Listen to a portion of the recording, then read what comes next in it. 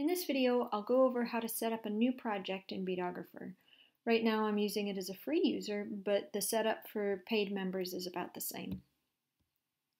So first you can put it in title. And actually this isn't relevant for people using it for free because it's at this point that the project either saves or it doesn't.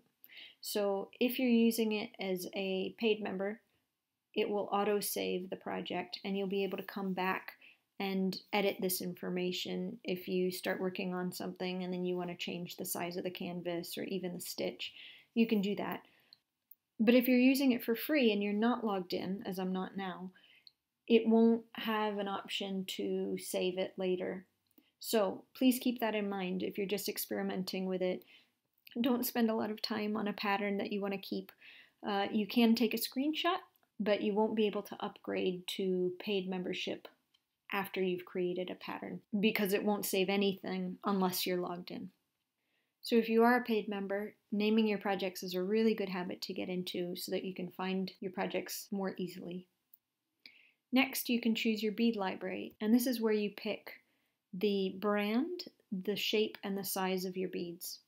And right now we've got 3 sizes of Miyuki round beads, 4 sizes of Miyuki delicas, 4 sizes of Toho round, Toho Aiko 11s, Toho treasure 11s, and fuse beads, which include perler, hama, and art cal beads. When you pick your library, so for example, I'll go Toho round 11, that means the program will load in all the Toho round 11 products that are in the bead library so that you can use actual products in your design.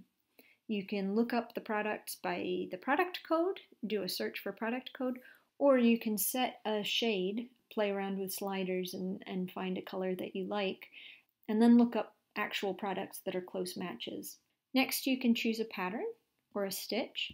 Right now we've got loom, brick, 2-drop brick, 3-drop brick, peyote, 2-drop peyote, 3-drop peyote, herringbone, right angle weave, triangle, huichol, and medallion. Now both the bead libraries and the stitches we're going to be adding to as we go, and we'll be looking to our users on what they want added, so let us know if there's something that you want to see in here and we'll factor that in as we continue to develop. Next, you can specify the row and column numbers and set the project up at the beginning. Now you can see here, there's the project size, and that takes all this information into account. So check the project size as I change the type of beads. You see it's changed. I'll change the stitch. You see that's changed. I'll change the row numbers. It changes again. So it auto-calculates, and that can be useful if you know what size you want the project to be at the start, and you can play around until you get the right dimensions.